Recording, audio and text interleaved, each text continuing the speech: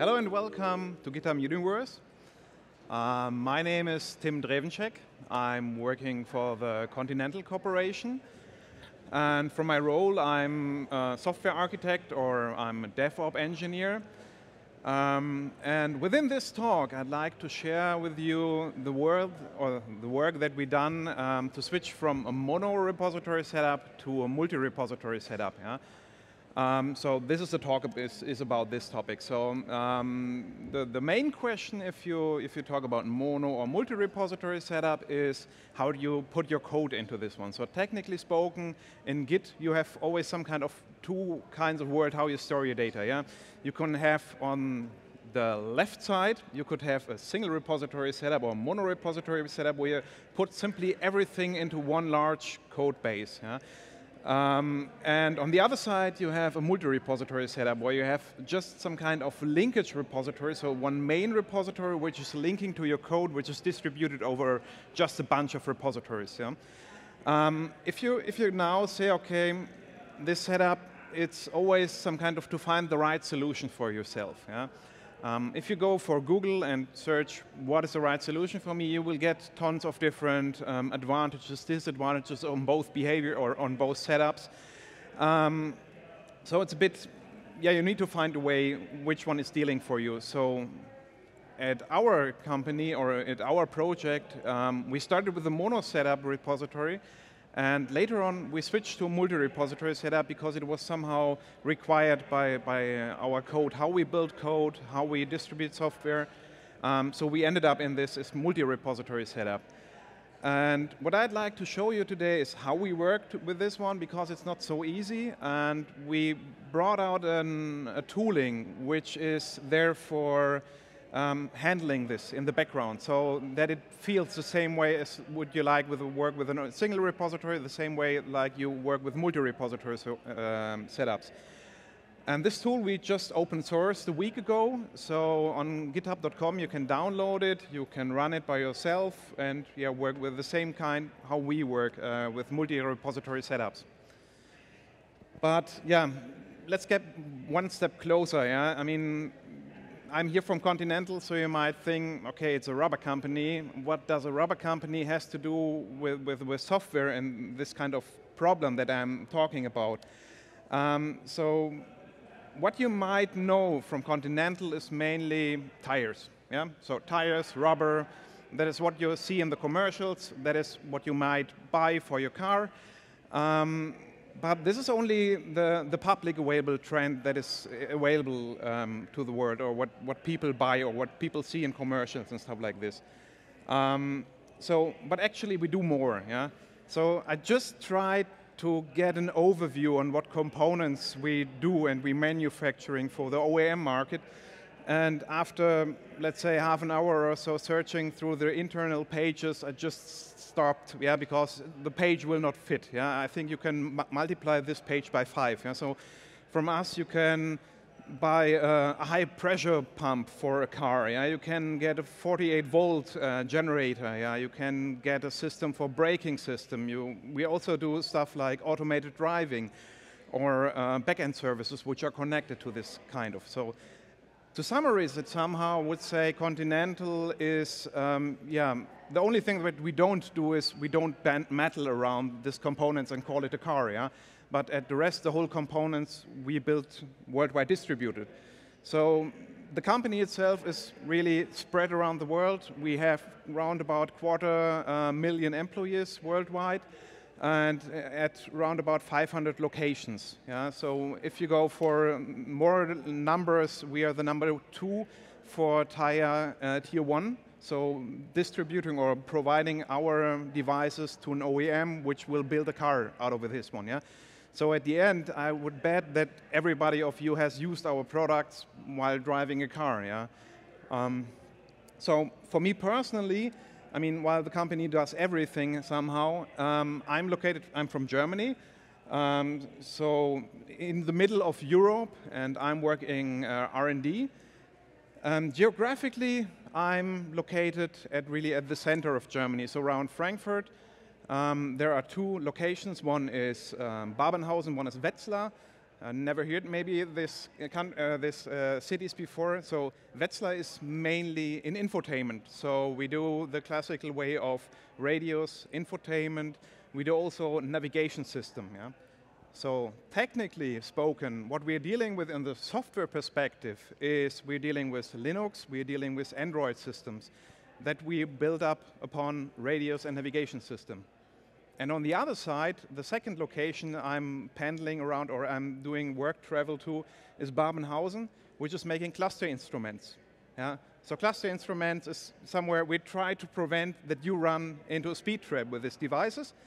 And inside these devices, we deal mostly with real-time operating system. We deal with safety aspects that you need to pack into this product until it hits the market. But we do also more stuff like head-up displays, interior camera system, detecting how you behave and how you feel and drive the car itself. So back to my work. I'm currently working in a project where we really migrate both systems to become one. Yeah? So if you have a look at the past, you will see that a speedometer was before, a cluster instrument was before just the mechanical stuff which was showing how fast you drive. Yeah? Then the current way, it's more like you have a mixture out of a full display system and something where some parts are still mechanically. On the other side, the multimedia part was you have your navigation system on a CD, put it in, plug it in, and then you have your navigation system. Today, these systems are mostly bound to cloud environments. And my work is that we migrate both systems into one product. Yeah? So we get, in the future, we will see more and more cars driving with a single SoC. So both devices are migrated into one device, into one central processing unit. And this brings some kind of complexity into the system because now you have a system which is some kind of mixed safety. So you have from the multimedia, it might crash, but the speedometer should not crash. Yeah? So you have a mixed safety, you have open source, open partitions where you can really get code, a website and so on. So the website should not be able to crash your cluster system. So we have a mixed safety system where we have virtualization, different OSs running on a single SoC. So this is some kind of the pre-story. And now the question is, where does this take with the multi-repository setup? So back to the introduction of my talk. What is the issue because which we ran into the requirement to switch from a single to a multi-repository setup? And that is somehow that we have a real wide or a wide spectrum of product variances. So, and this somehow brings us that we also have this interface problem. Yeah? And what we'd like to do on the other side is we'd like to have a distributed atomic operation on our code. So when we make changes to our software for our devices, we would like to have this as an atomic operation. So let's give a small example. Let's say you buy a new car. What you do is you go to a website or to a dealer, and then you start defining what kind of car you would like to have. So you start with the engine. Then next, you take the color of the car. And the third part might be what features should your car include. And there might be that you add, for example, a parking system or park distance control. That might be that you enrich the infotainment capacity of your car. There might be that you add drive assistance system to your car or a rear view camera. So it's in this website configuration, you click what you like to have, send it up, and some months ago, you got a new car from your brand that you like.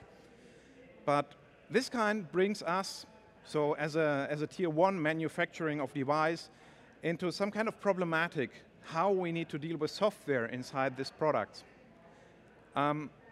So you cannot simply say, okay, I will take a speedometer and put in the largest chip to get everything done. Yeah? So we cannot say, okay, we have a chip that can run rear view camera, infotainment system, assisted driving into a budget car. Yeah? So you simply cannot put a chip in which costs maybe $50, $100 or something like this into a system where you don't have so much what the OEM cannot sell for a budget car.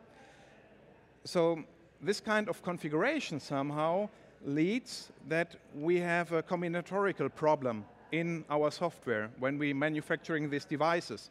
So, for example, you have an algorithm that is calculating the fuel state of a car. Yeah? So the input parameters will depend on what car you buy. If it's on the wheelbase, so if you have a long or a short car, the fuel tank will differ. So the algorithm will differ also that you have inside the cluster instrument. The second might be if you've chosen a feature, for example, a rear view camera, this will depend that you will require a different chip, because not all chips, I mean, when you just have a speedometer which is showing the speed and the total kilometers, you might not have a video in system or a video in processor to get in data from a rear view camera into this one.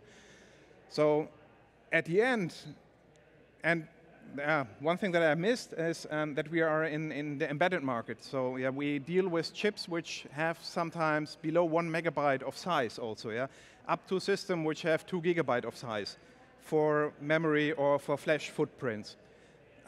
So therefore, to summarize it somehow, yeah, the requirement is that we need to have a component-based model also in the embedded world, where we don't have 100 layers of interfaces. We're not in the Java world. Yeah? I mean, people were doing assembly some years ago, and now we're back to hardcore C++ programming. Yeah? So our main problem or our requirement is that we are in a way that we can reuse our code around different projects or within a different line of products that we're generating. So if you say, okay, back to the main topic, mono or multi-repository, if you go for mono repository, that is easy to handle for everybody. Yeah? So you have just one repository, you check it out, and you have everything on your hard drive. It always contains a consistent state, so that, yeah, when you have one checked out, everything will be in there. But the issue with this setup is you cannot make some kind of components. You cannot really make component reuse. You cannot reuse one component within another project. You cannot share code. And this is maybe not the right solution if you really deal with the large code bases. And also, one issue, when you have embedded code, you have really strong dependent code. Yeah? No interface layers in between. And on the second side, you have this multi-repository setup. Therefore, the problem with the component decoupling is solved. Yeah? One component may contain, or one repository may contain the graphics subsystem, one other may contain the flash routines, some contain the fuel algorithm that calculates the fuel. So this one is really there for splitting up your code or a large code base into multiple components. But someday you will run into the problem that this one is not so easy to handle for the developer itself. So, because you don't have a unique state over these repositories. Yeah? You check out the stuff, you have different baselines. Yeah? So you don't have one master repository, one master line, you have 10, 20, 30 different main lines that you need to somehow harmonize. There are some approaches available, how to connect them. So one is, for example, submodules or Google Repo, which will provide you this kind of linkage system, saying, okay, this repository needs to be linked together. So submodules or Google Repo is tools that you might choose. And while the multi-repository setup is somehow strange to handle, there is also something like subtree or Yocto combo layer, which will provide you a way that you have this multiple repository setup and they simply merge it down to one large repository that you can exchange and share across. But that is not somehow the right solution they would like to have. For example, what you also have inside this multi-repository setups is the interface change problem. Let's say today you have your setup with 20 different repositories, and you'd like to make a change, saying switching from Python 2 to Python 3. So what will happen is you will nearly need to touch every line of code that you have inside your repositories. Yeah? And now, how do you deliver this as once? Yeah? I mean, you can deliver each repository each by its own, but in between this delivery, there might be one time where you have an inconsistent state inside your repository setup. And I'd like to show you this one. So sub-repositories is supported in GitHub. So what you see on the upper left is that you have the super repository, which is really some kind of connecting the other repositories. So you have two folders which are pointing or referencing to some other repositories. So the super repository is referencing the documentation and the source repository. So what I'd like to show you is how this is working. So how you deal with this kind of stuff. Yeah? So first of all, what you do is you put in a Git module file into your super repository. And inside this Git modules, you define which folder should be referenced by which repository setup. So here, the doc folder will be referenced by test megamerge doc.git repository, and the source folder will be referenced by a different submodule, sub-repository. Git will store this kind of linkage here, and the SSH1 key that is actually referencing inside this tree of the sub-repository will be stored in the Git tree object itself. So we won't see this here, you will only see this while committing stuff. So how to work with this kind of stuff is you go here and say, okay, I would like to add a README file. So you go in the super repository describing this is my super repository. The same you can also do for the sub-repositories. So you go to the sub-repositories, add their file, saying, okay, this is my documentation repository. And yeah, and the third one is, for example, inside the source repository saying, okay, this is my source repository.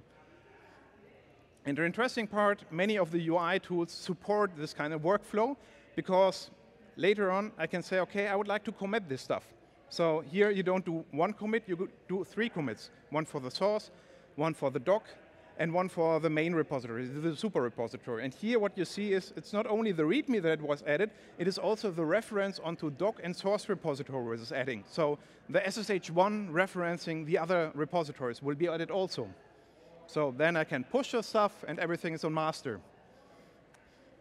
Works, so why I'm staying here and telling you something about this one. What is missing completely is the Git workflow somehow.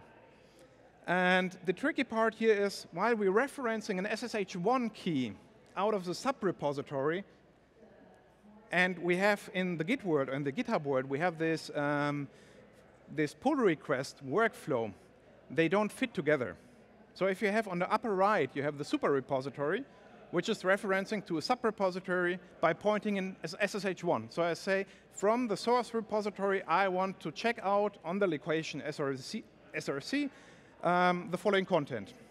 When I push this now to a GitHub server, what is happening, the input and the output of a pull request will differ. So whatever comes in is not the same as what is coming out. So the main issue with this one is that first, while the pull request is open, the mainline might change. And the second one is the configuration, how the merge will behave is not really clear while you're opening the pull request. So you could say the pull request should be closed while doing a merge. It should be closed while doing a rebase, or it should be closed by doing a squash. Squash every commits inside this pull request down to 1. So bringing changes to the mainline will change the SSH1 key that we would like to reference from the super repository. And there is somehow our dilemma that we need to solve here. And we did this by providing an external solution, what we call mega merge, somehow because we do multiple merges automated at the same time. So our tooling is nothing more or less than a GitHub application, which is instrumenting the which is instrumenting the organization, the pull request on the GitHub server. So what we did is we written an application based on Ruby on Rails. We used the OctoKit framework for this one. We packed it into a Docker and we throw it on a Kubernetes cluster to run. So what we do on the one side is we can create the look and feel and the behavior from the GitHub perspective as you were dealing with just one repository, with a single repository. But while you can do changes which are distributed over multiple repositories. And the interesting part here is when you see this little Jenkins icon over there, the CI does not need to know about anything that is happening inside. So there's no additional external script magic that you need to add to check out the code that we have inside this construct. We are only using Git submodule with a native operation on Git, and we only use the GitHub API and the GitHub methods that are available. The only thing that we do is we actually script it and modify the stuff from the outside world. So our application will work on API calls. So we are instrumenting the GitHub through the API calls, and when you say, okay, I would like to create this kind of linked pull request or connected pull request, we will not create one pull request, we will create multiple pull requests and link them internally together. On the same side, we're using webhooks, so whenever something is happening inside this GitHub with our connected pull request, we will affect or we will trigger actions that needs to be done. For example, updating one linkage between different subrepositories. And last but not least, one thing that is, while we use this API, we don't need to check out your code on the server. So there's no requirement that this mega merge tool will need to check out the whole repository, which might be large, I don't know, 50 gigabytes or larger. So we don't need to do this. Everything is done on the GitHub server, and we're only calling different REST API calls on this one. So for the outside world, if you're a CI system or a developer, we have the same kind of methodology, we have the same kind of use and feel like you are dealing with a monorepository. So if you see on the upper left, you will see the main line is still there. Or for a monorepository, you have the main line. And what you also have is a Jenkins that is building a pull request. So GitHub provides this kind of pull request branch. While you create a pull request, you might do your changes. And then what the server will do, it will generate you some kind of hidden branch, which is a pull request branch, which will contain the actually merge of both of the main line and your feature branch down to one pull request branch. And this methodology we are using in multi-repository setup the same kind, or in the same way. So here also the developer will see version 1 and version 2 on the main line. And the Jenkins that is building this stuff will get the pull request branches in between. So while they didn't hit the main line, you will still see what is going on. So you don't need any additional changes in your CI infrastructure. You can just pull on the pull request branch of the super repository, and what you will get is you will get references to the subrepository, which are also inside the pull request state. Okay, I'd like to show you 3 parts how this is done. So first should be covered how to make commits, how to create a pull request, and the third one, how to merge the stuff. Because this somehow a bit differs. So the first step is, let's say you have a change which is now distributed over 3 repositories. So one change is in a super repository, and the other 2 changes are in the sub-repositories, so under source and under doc. Let's see how this looks when it's connected. First of all, I start with a Jenkins file. So in my super repository, I will create a Jenkins file, which is there for CI automatization for us.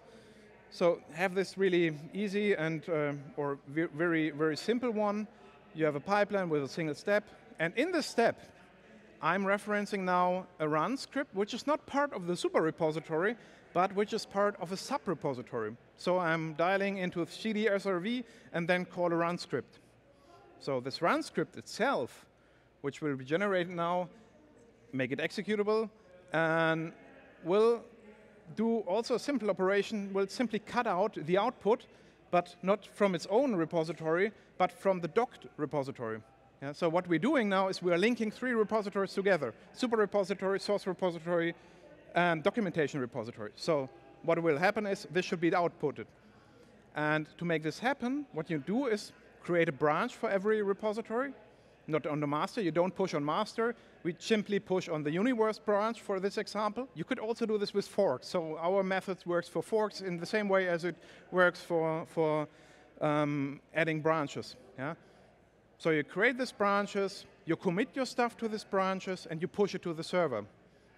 So what you will have now in the first step is simply something that is disconnected. So you have 3 changes on 3 branches somewhere on the GitHub server. Pushing stuff. So the next step is now how you connect these stuff. How to make a pull request, yeah? I mean, the usual way is you push your stuff onto one branch, push it to the GitHub server, saying, create a pull request. This one is now done with a different tooling. So you don't create a pull request in our example with a GitHub interface, you create a pull request with a mega merge tooling. So you go to this website and say, okay, I would like to create a pull request with include the following 3 changes and build me something as a unique, as an atomic operation. So what the tool will do in the background, it will create you 3 different pull requests. So it first will create a pull request on the source repository. Second, it will create a pull request on the doc repository, which might also include code review. So to make a review until your feature branch hit the main line. Yeah? So it will create a pull request on the source and doc in the first step, and then it will link the pull request branch to the master, to the super repository. Yeah? So we are not referencing something that was there before. So inside this super repository, inside the submodule configuration, we will enter the SSH1 key, which is the temporary output of the pull request. So this solution is then kept temporary. So it is inside the system, super repository, pull request, referencing a pull request from a different subrepository.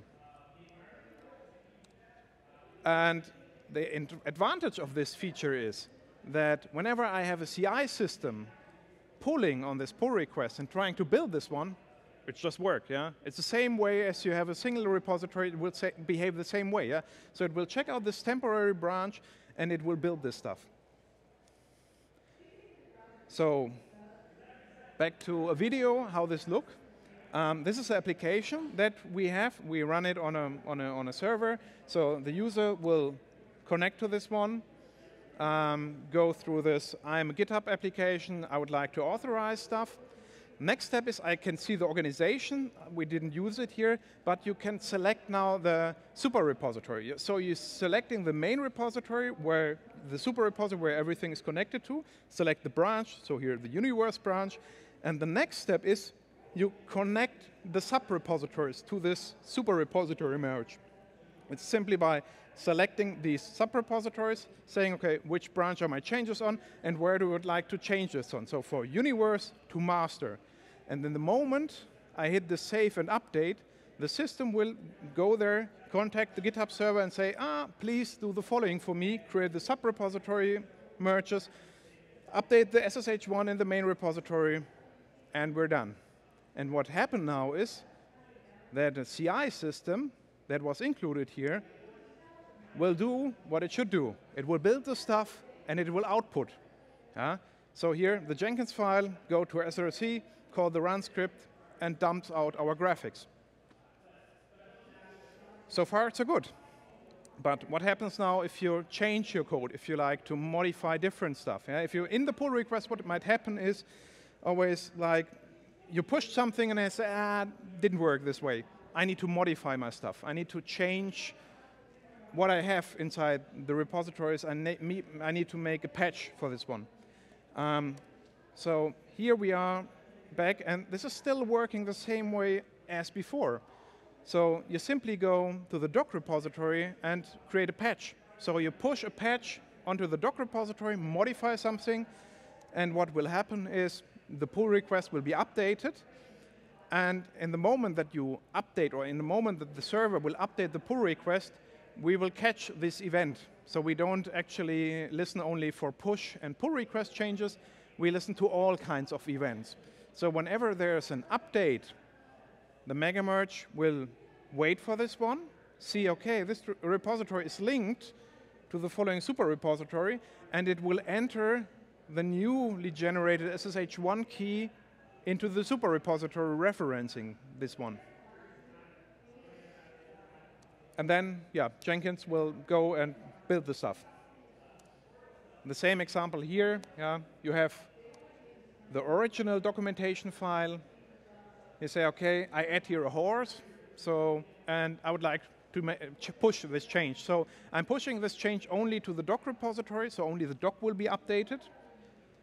Push it to the server, and just a second later, or 10 seconds later, what will happen is that the mega merge will update the referencing of the super repository now to your new change, and there is a change.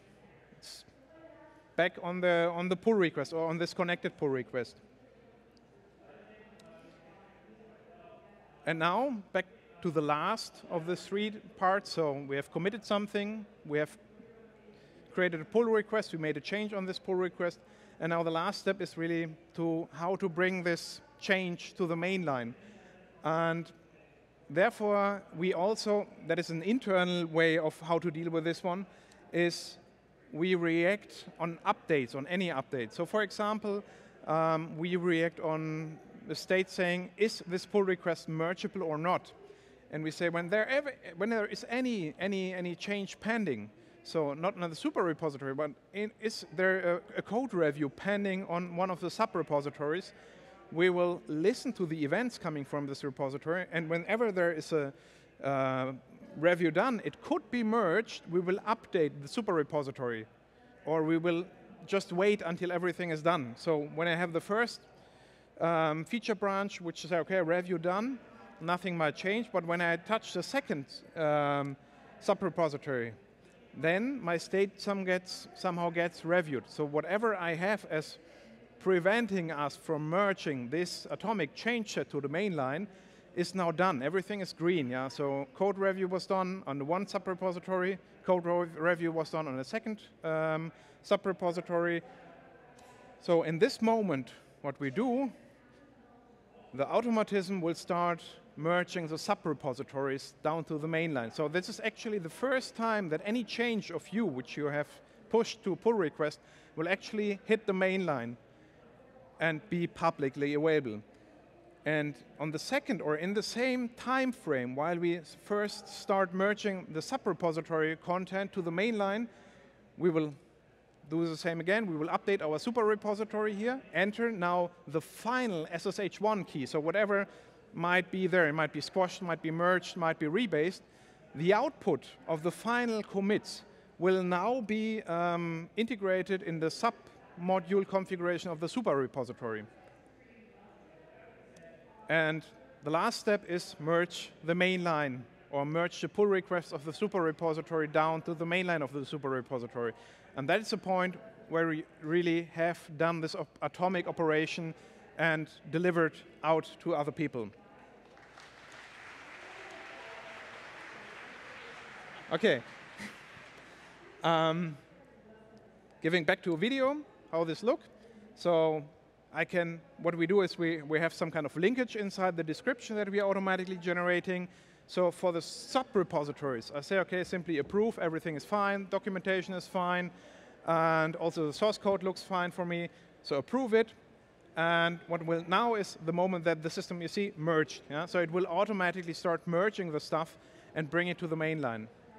So at the end, what we have, super repositories merged, referencing the output of the sub-repositories, and we have a consistent state that was delivered. So at this moment, really, it is that you can switch now the reference from 1.0 to 2.0. Yeah? So there is no time that we ever touched the mainline or the baseline in between this. So while you start this operation and you end this operation, there is nothing that hits really the mainline that might corrupt because one interface change might be different or depending on other sub-repositories. And the output is quite simple. Yeah? At the end, we are somewhere back at the start of my talk. Yeah? We are in one super repository referencing two sub-repositories itself. So, as a conclusion, we have created a tooling that extend the GitHub pull requests for handling for handling sub repository submodules. This solution acts as an add-on.